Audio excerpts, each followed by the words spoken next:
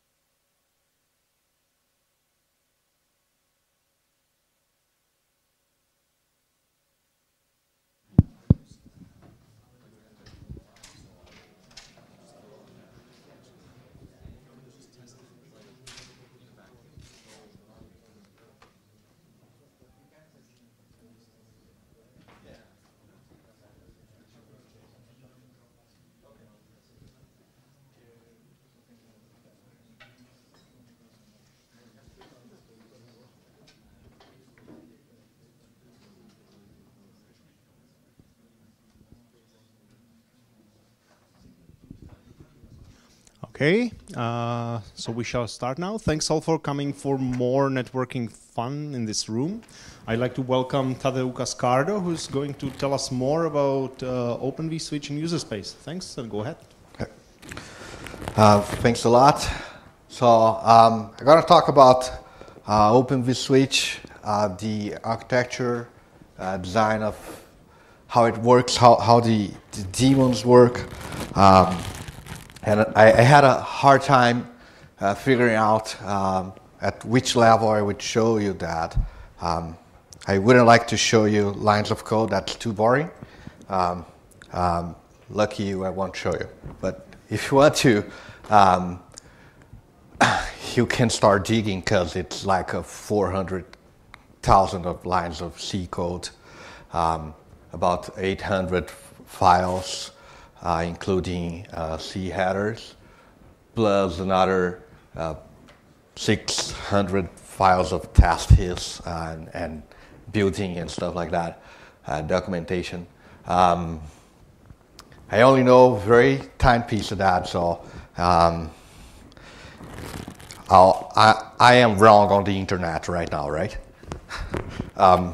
So please correct me if you get a chance later. And sorry, that's not a talk about DPDK, I'm going to mention about that. So for those who don't know, and just so we get an introduction what we're going to talk about that. So Open vSwitch can be programmed with OpenFlow. It's a network switch for virtual networks mostly. It can be used for real hardware switches. So I'm going to show you how that could be done. So if you have plans in your future to work on a hardware switch with OpenFlow, good luck. It supports data path acceleration for Linux. Jerry has talked about some about that. I'm going to talk more about Userspace here, but I'll show you how the design allows that data path acceleration to work. And since it's a virtual switch, you don't have the ports hard-coded as in a hardware. So you need a way to configure those ports, and OpenFlow does not allow you to do that. So they built another protocol. It's an RFC. It uses JSON RPC. So there you go. JSON is embedded in your suite just right now. Okay. So it uses something called OVSDB, which I'll show you a little. So here's a, well, it's not a 10,000 mile, okay? It's 3 kilometers. 3 kilometers view of Open vSwitch. So you see there, OVS vSwitch D is the main component here. When you're using Linux, you set up the flows. So there's that communication right there. It has the OVSDB server, which serves all of the configuration of the switch. And the yellow boxes are the utilities that you can use. So OVS OFCTL is basically a very small OpenFlow controller that you can use to program vSwitch D.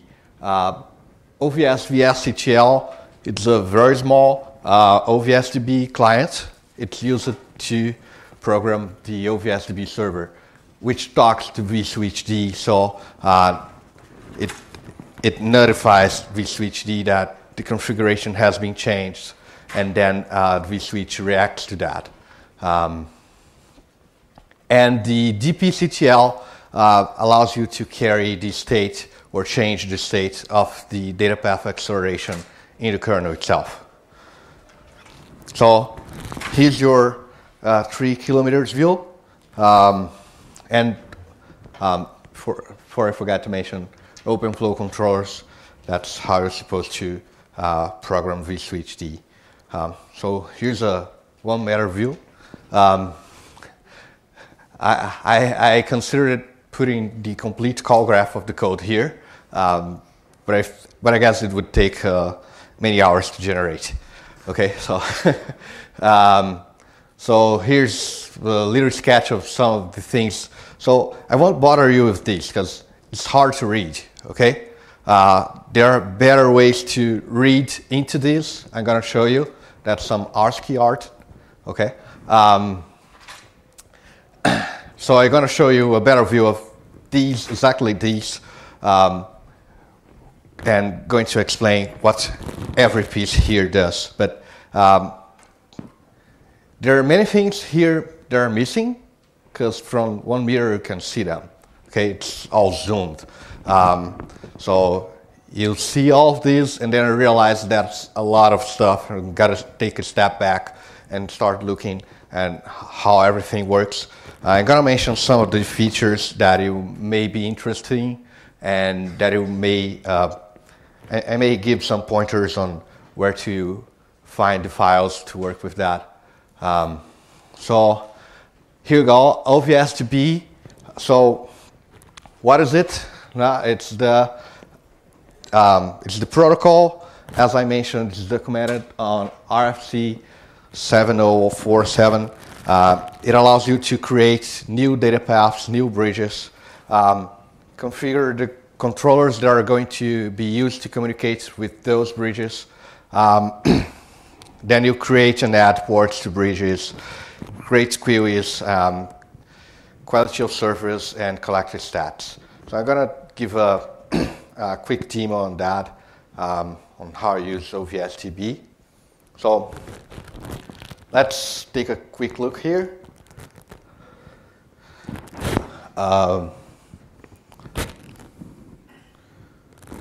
Okay, so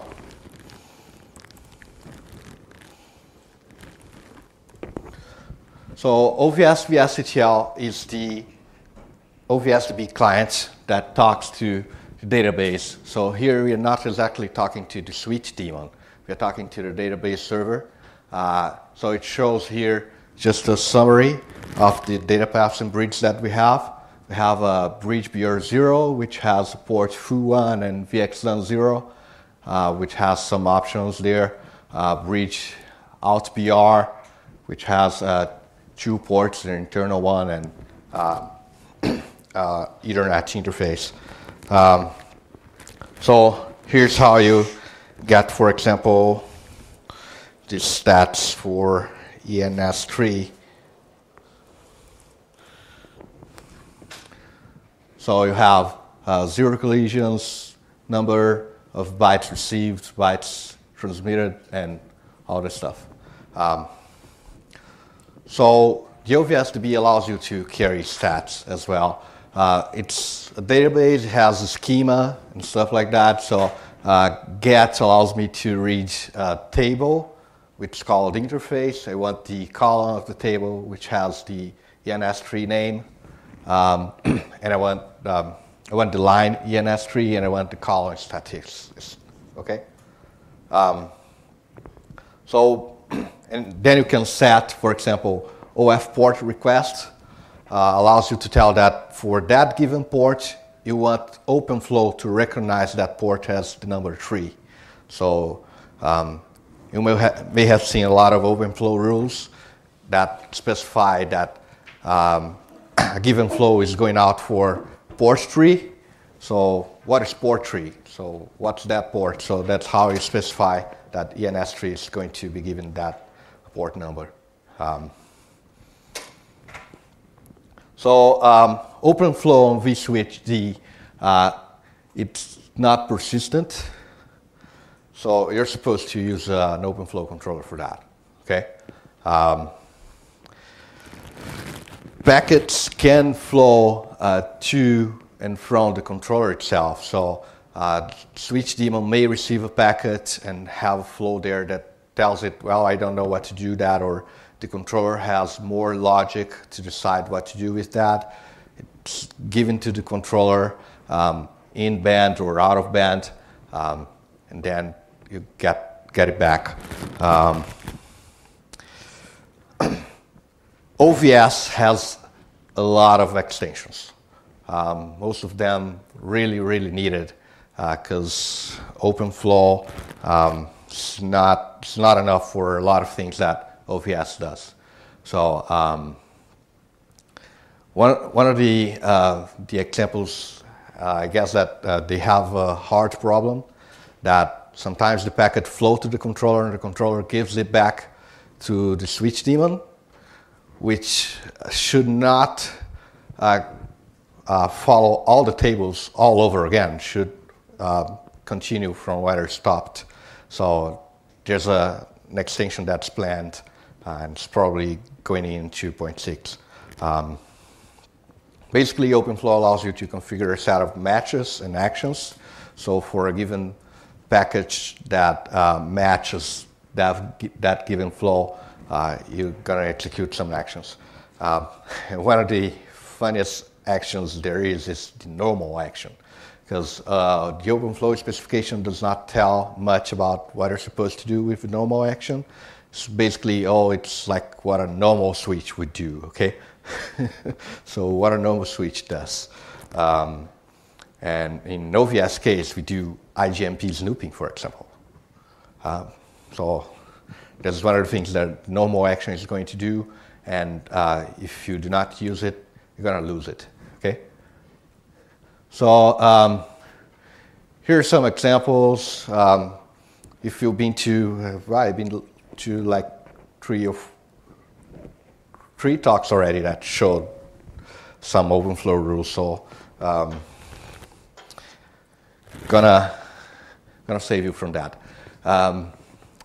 So porting.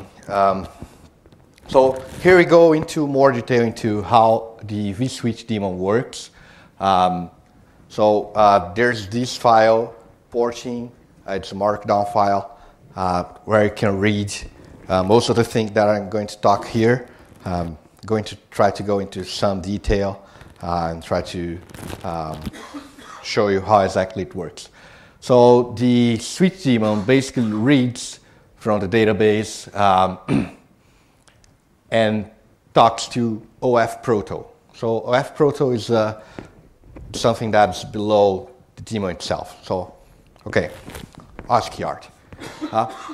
Much better than the other one, right? It's the same thing as this one, okay? It's the same thing.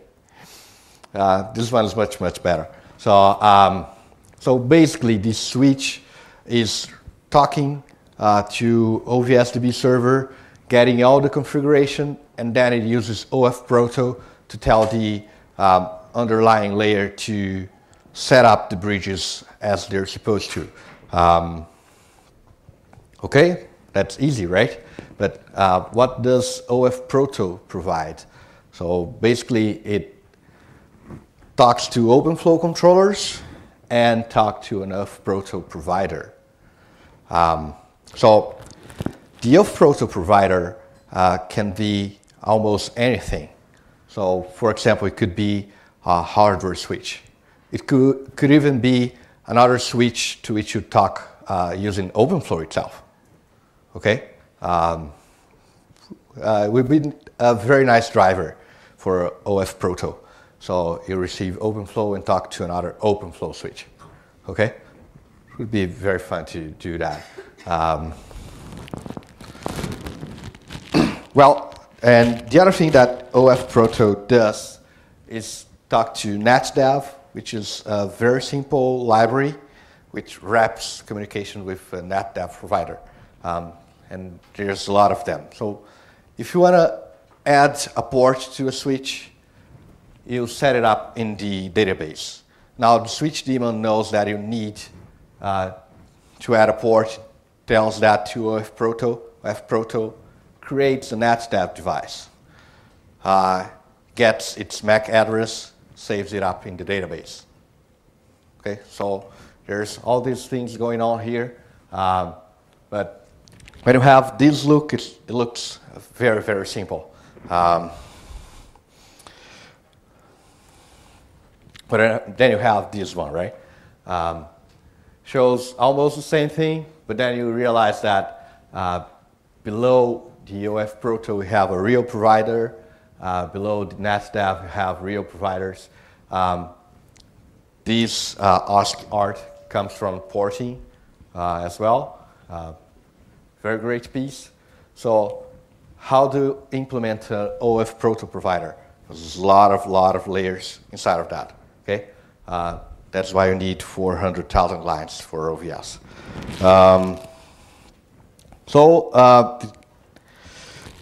More about DPIF.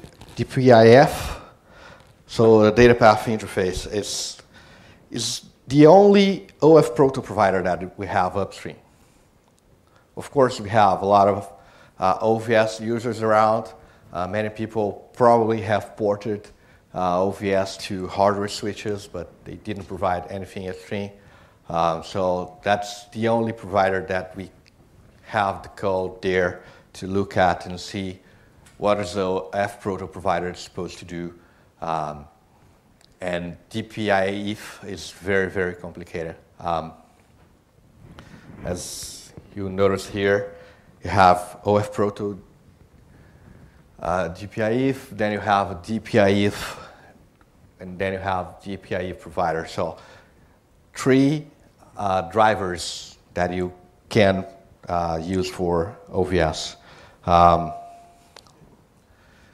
The good thing is that DPIF provider is very, very nice. It should work with the NetDev as well.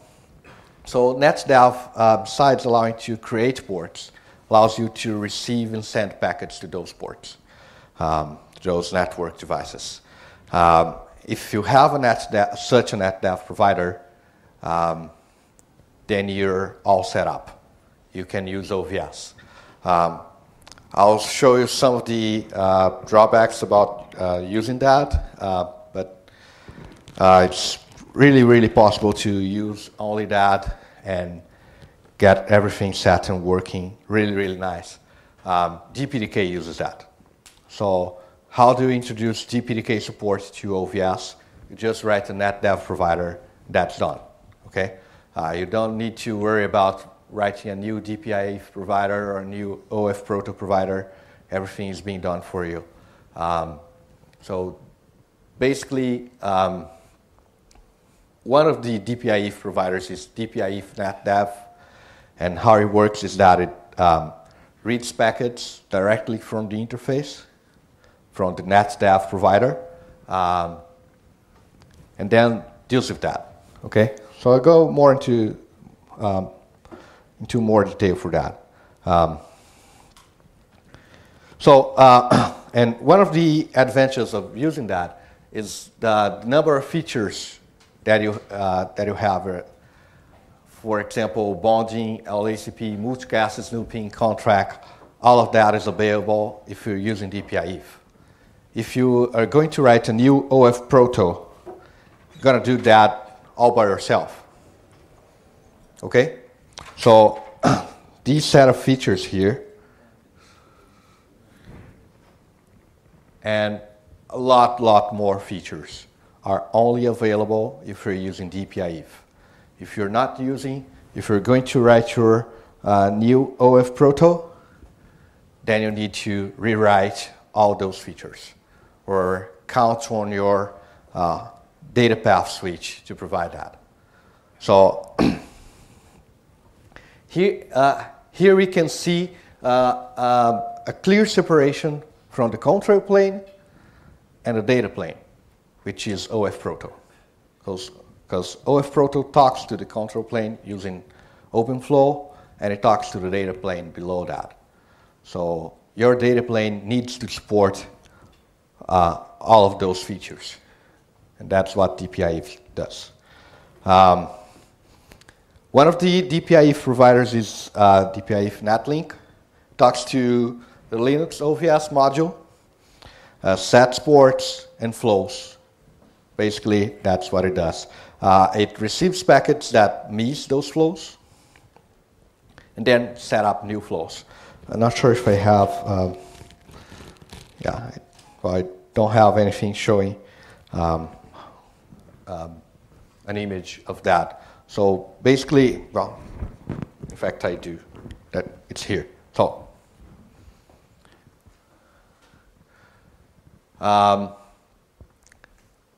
So the data path is here in the kernel itself. Whenever you receive a packet on an Ethernet port, on a physical NIC, for example, so that packet is going to be matched with some flow there. If it does, okay, there are a set of actions that need to be processed. If, for example, it's like just output to the other NIC, okay? So data path is going to do that. It's all in kernel space, really, really fast. But if there's no flow set up here for that particular packet, then it's going to Userspace. So now the DPIF NetLink, it receives that packet and gives it to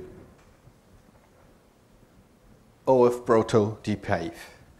So now this OF Proto provider knows about OpenFlow, right? So now it's going through all the OpenFlow rules, all the OpenFlow actions.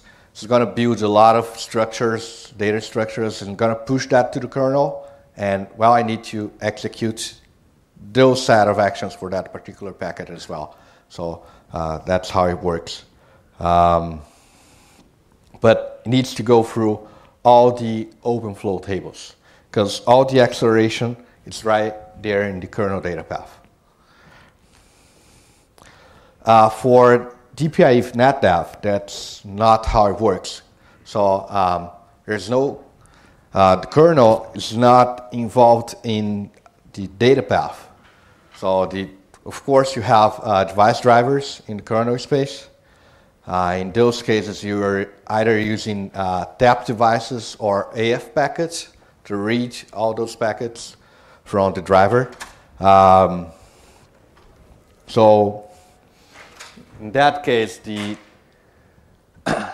so the GPIF NetDev uses the NetDev library and the NetDev providers as well. So it uses those to read every packet. So all packets go through Userspace. If you're using NetDev DPDK, you're using DPDK, so you do not have to go through the kernel space. It's all in Userspace. You have a device driver running Userspace and reading all those packets from hardware, given then to OVS. So you have a NetDev DPDK, NetDev Linux, which uses TAP and AF packets. So it reads those packets, goes to DPIF NetDev. It has some caching of the flows there. So there's some acceleration here, some what we call exact match cache, so EMC. So if you find the flow there, okay, that's a fast path, going to process that, get to know what the set of actions are and execute them, output to another port eventually. So it optimizes flow lookups. If there's a miss there, then you gotta go all the way up to OF Proto GPIF, which is going to process all the OpenFlow rules and set up the cache for exact match caches. Okay. So that's great, but you really need a really fast CPU. Okay, so if you're using DPDK, all those things are going to happen on software. So your CPU need to be really, really fast. So imagine that you have a hardware switch that's doing all fast processing, and then you need to go to software, which is running on a control CPU, which is not even sure if they have more than a single core, right? So you're out of luck in that case. So only use DPIF, NetDev, or even DPIF at all, because if you have any misses, if you have a DPIF provider and you have any misses, you're going to have to process on the OF Proto GPIF, all in software. And there have been some cases reported that people were trying to port to OVS, and whenever I miss some flow, it's pretty damn slow. They had a very slow CPU, control CPU, so it's not going to fly. Okay, so any questions so far? Okay, so I promised a demo involving VMs, containers, and IPv6. I'm going to do it, but not as I planned. There's going to be some IPv4 involved.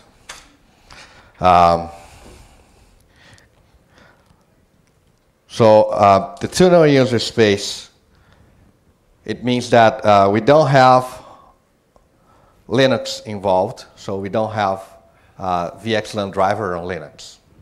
Okay, so packets are coming in from DPDK, for example, and now you need to send that through a tunnel.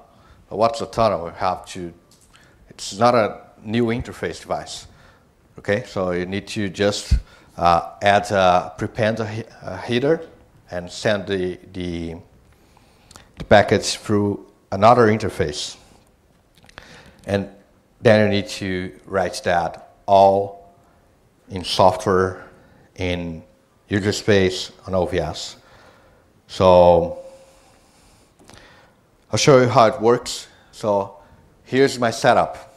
I have 2 VMs,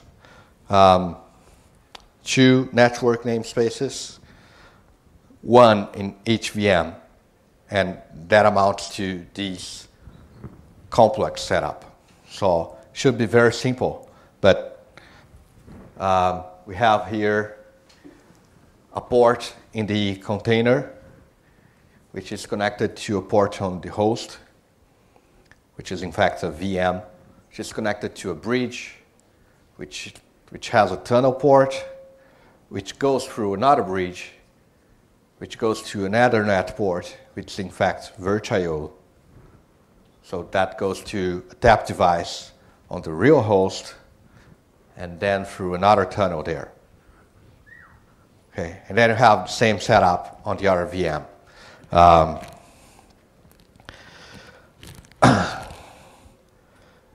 You may be asking yourselves, why didn't I use plotnet CFG? I did. Wow. So this is one of the VMs. Okay, didn't get the time to read it, but yeah, shows our network namespace here. It's really nice. Okay, there's some bug here that you need to fix, right? It's the Fedora 23 version. Okay, so so you have here a demonstration of plotnet CFG. It's really, really nice, because you can see here that you have the network namespace, which is named foo2, and you got that right. Okay? It's really, really nice. So we have a loopback device there. We have a virtual Ethernet there that's connected to another one outside of the network namespace, where we have a loopback device. Didn't quite catch the switches, right? So let us see here. Yeah. So when you're using the Userspace data path, I'm using the Userspace data path. So it's not a master. Yeah. Need to work on that. Yeah. Not supported yet. Not supported.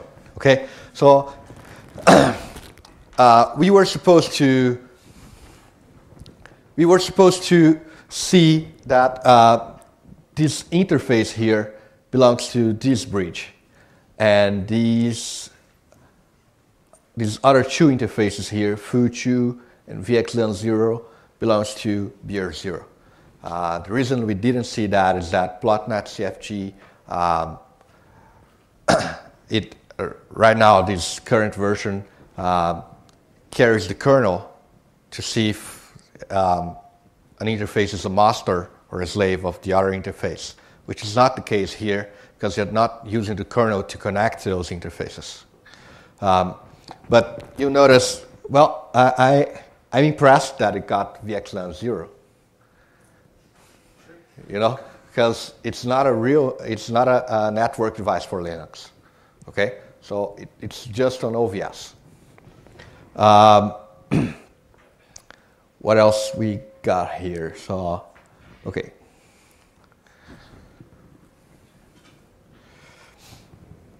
So, in fact, here's this setup. We have this bridge here. Okay, and let's see what it's mapped to. BR0. You'll see it's a tune device. If you're using the kernel data path, there's a special driver, which is Open vSwitch. So it would not be a tune device, but an Open vSwitch device. The same happens with the other bridge.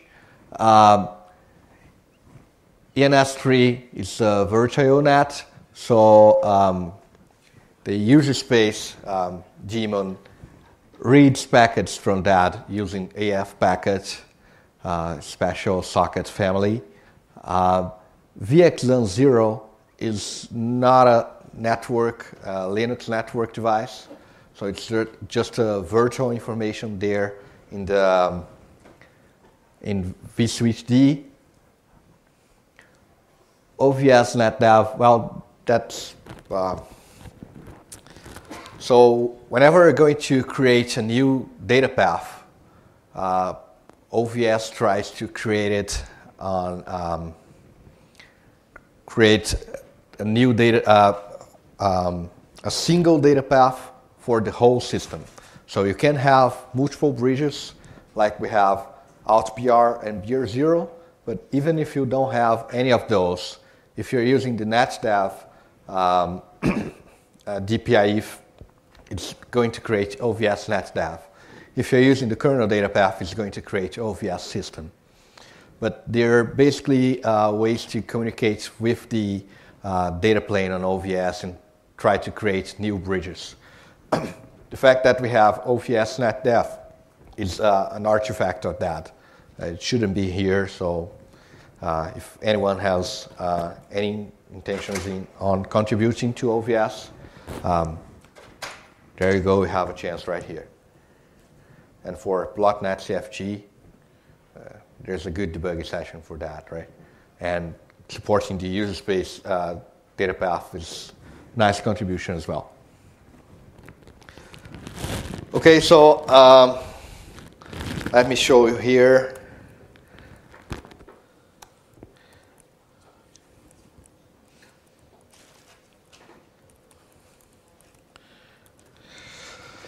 So I have this AltBR bridge because if you're going to use a tunnel with Userspace bridge, it needs to go through another tunnel. OVS requires that. It's kind of a limitation, but we talked about that. If anyone wants to talk about that, we can talk about that later. But, well, it needs to go through another OVS bridge, which is in Userspace as well. So here we have AltBR, which is connected to the single NIC that we have on this virtual machine. This other bridge has the tunnel, which goes through this remote IP address. Could be multiple hops here, but it's directly connected with the Linux bridge outside of the VM. And there's this foo interface, which we, with .NET CFG, we notice that it's connected to some IF2, something like that, which is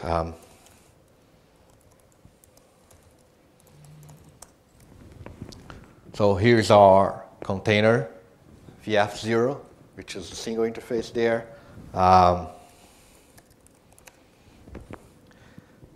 Has this IP address here, 200.1. And then we have the same setup on the other VM.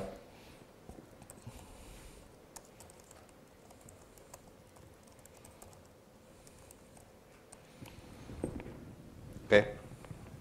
So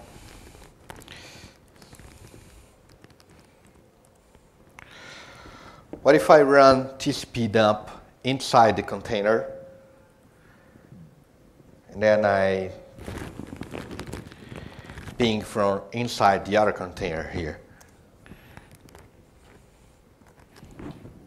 Okay, it's working. But what if TCP dump is run on the bridge itself? Okay, so that bridge is connected to the virtual Ethernet port outside of the container and connected to the tunnel. So it's not going through the bridge because it's not going through the local port of the bridge. So the bridge, it's a virtual Ethernet device which is read by AF packets. vSwitch daemon gets that packet, realize that it goes through a tunnel. It's not going through another Linux network device. The tunnel is completely inside the daemon itself. It does all the encapsulation by itself. Puts those. So it realized that it needs to go through AltBR, which is the other bridge. But as you'll notice,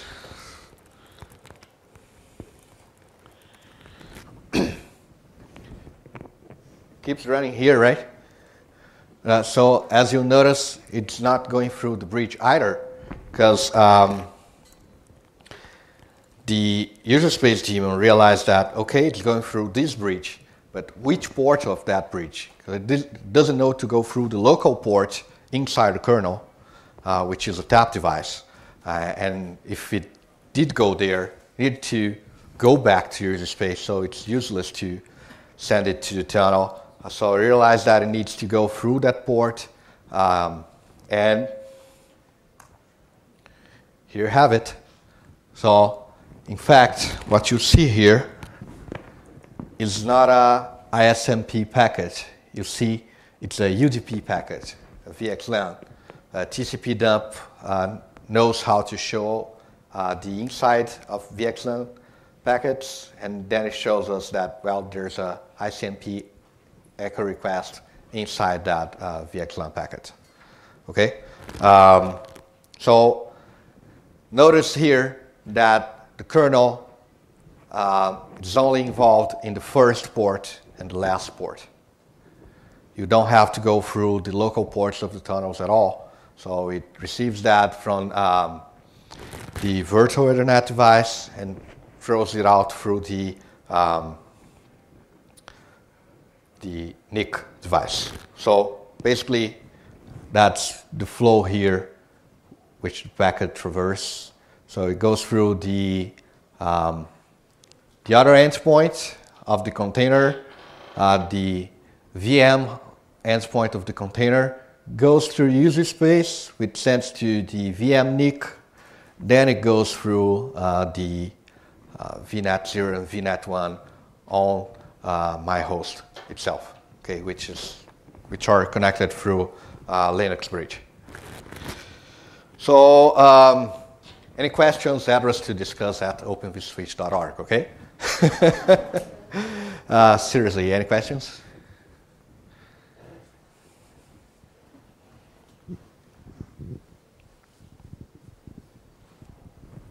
were saying no STB. Did you put STB? Yeah, because the Linux bridge is using STP. I didn't want to show it up. I wanted to make it clear that we had the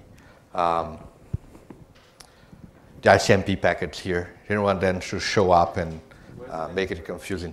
Where's the Linux bridge? It's on the host itself, so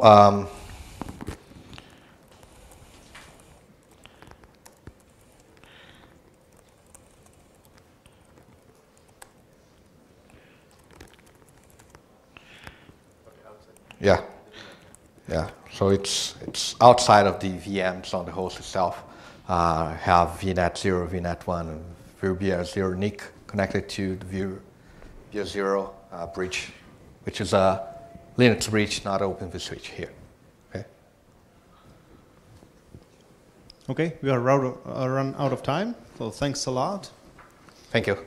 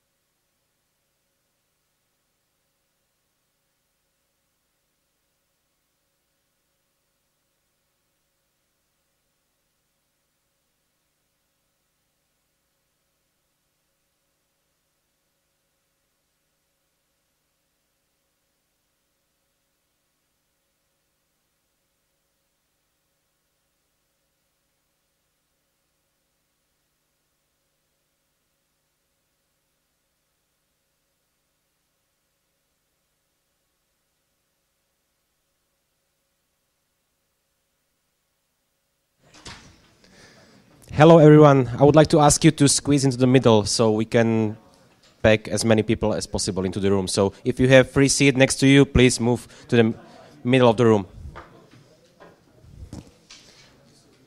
Find new friends. Don't be shy.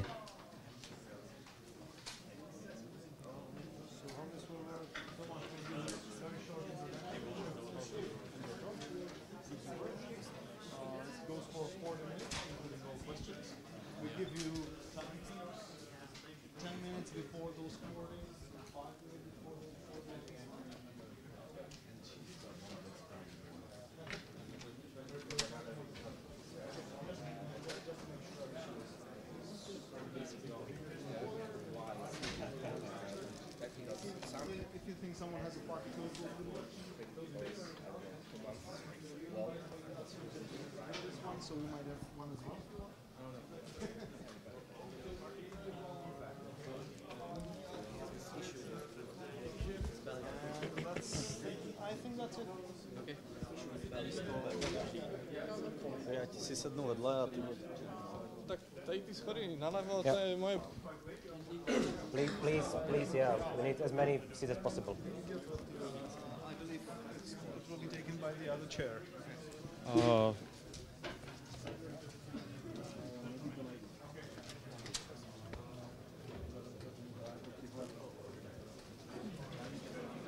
Sorry? Here, on the top, there's like a slide.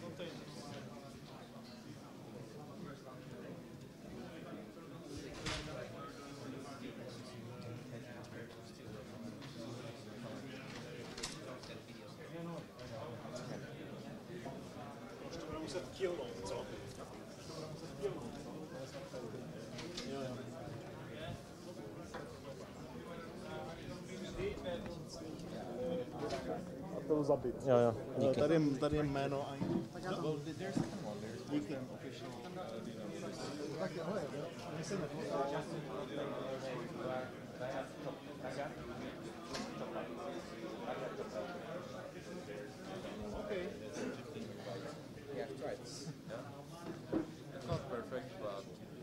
Můžeš to trochu posunout hore, aby jsme měli název té přednášky? Working in container.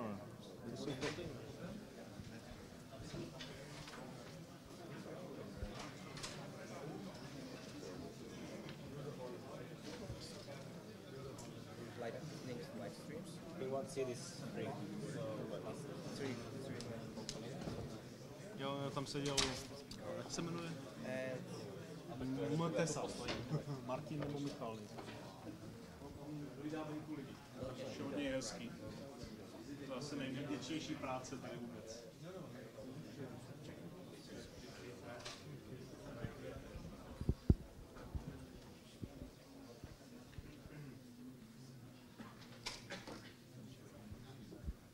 Okay, welcome everyone. Let me introduce Rajat Chopra, and he will give you a talk about networking in containers. Floor is yours. Mic check? Yeah, it's working. Okay. Thank you everyone for showing up. I'm going to be talking about networking with containers.